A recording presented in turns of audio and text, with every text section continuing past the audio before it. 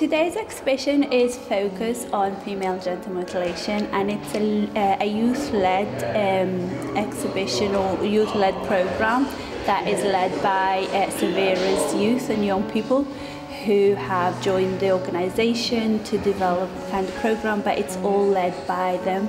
They choose a topic, they kind of plan the program, how they want to deliver the issue around this. So, like for example, last year they did focus on forced marriage. So this year they wanted to do on female genital mutilation. So what they're doing is around they've learned about photography. So they've done photography. That's kind of seeing their understanding of what FGM is. They also have done going to be doing live performances. I think it's really important to get the young generation involved, to speak to their peers, to speak to their and raise awareness, and that they are active in those kind of issues, that this issue not just to a specific group or a specific kind of gender, it's everybody involved, everybody.